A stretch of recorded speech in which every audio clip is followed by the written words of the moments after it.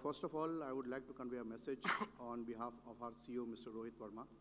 He could not make up for this event because he's not well.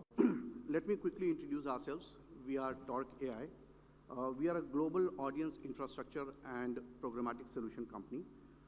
We specialize in in-house programmatic advertising. Today, we are going to be talking about VAds, a new platform with a big differentiator. It's been conceptualized, developed, handled, and managed by TorcAI.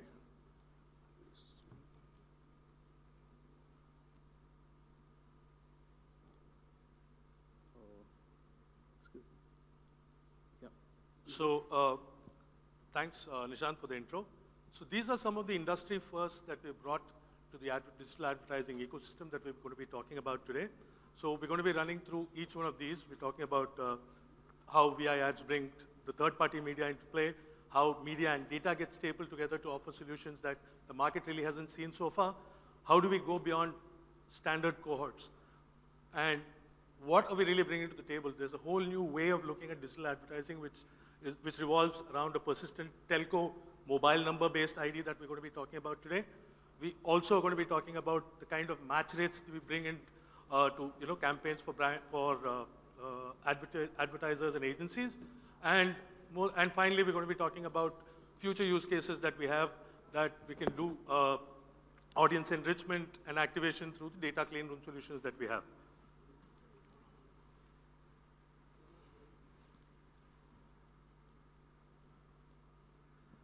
Okay, so till date, within the telco ecosystem, the advertisers can target the audiences within their own and operated media.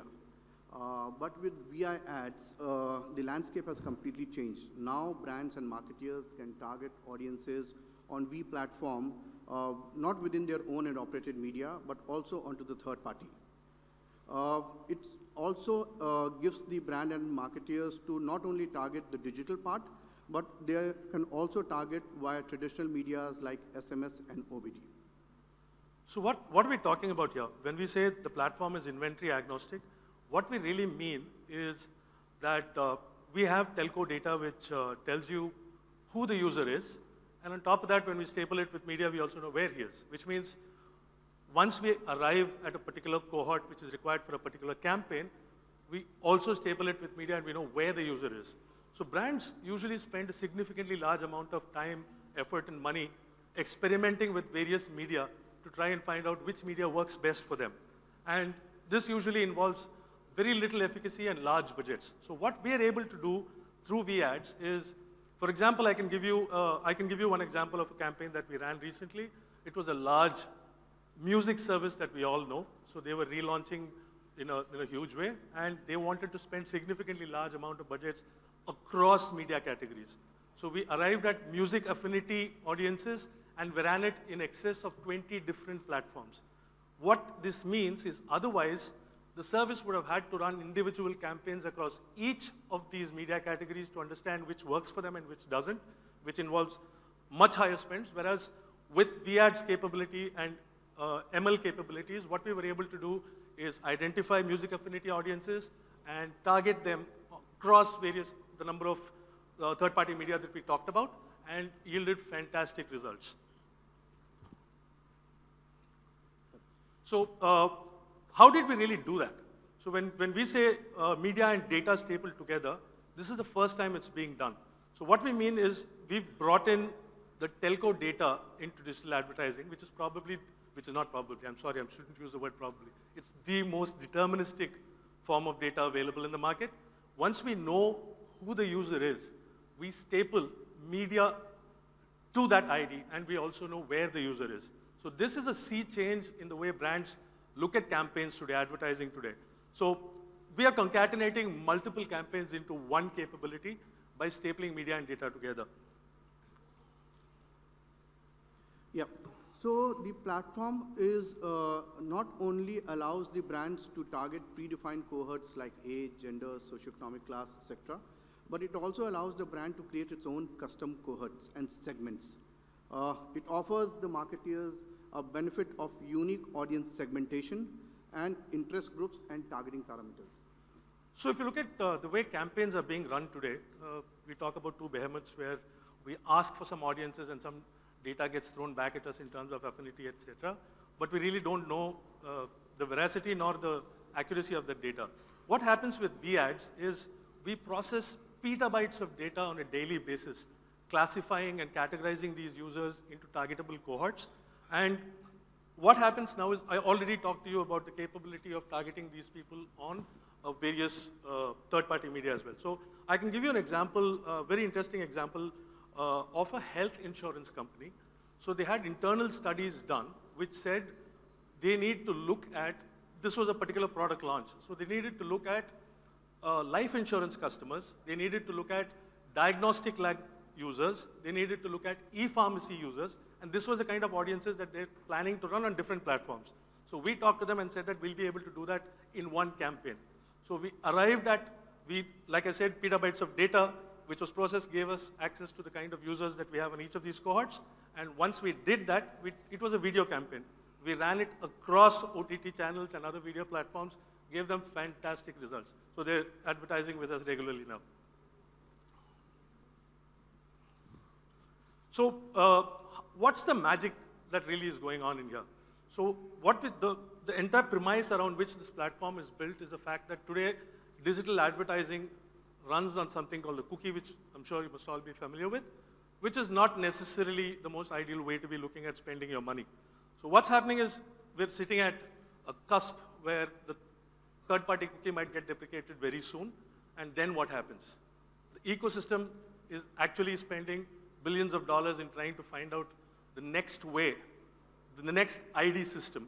So so luckily we're one step ahead of the curve. So we understand that the MSISDN-based ID system is probably the most viable alternate for digital advertising. When I say MSISDN, it means the mobile number. Everything else is subject to change and has a finite shelf life, except a mobile number. So what an MSISDN-based persistent, the meaning of the word persistent is that it's the most stable metric around which you can build your ID system, which allows all of the other secret sauces to be developed. So what happens in, what are we talking about when we're talking about the match rate? So when we said that you have the telco ID and you match it staple with the media ID, and you're able to target this user across third-party media, what it effectively means is that for the first time, a platform has the capability of matching the ID with the media and in scale. Especially when you're talking about consuming large budgets, reaching out to large audiences, you need to have match rates, which means the system has to have the capability of identifying millions of users across diverse media categories, which is what we're talking about. I can take an example of I can take a couple of examples here. So there's a large mutual fund that advertises regularly with us. So what they did was they gave us a certain kind of cohorts that they wanted. They wanted frequent investors, they wanted credit card holders, and P1 markets, and so on. So they gave us those cohorts that we needed to identify, which we did.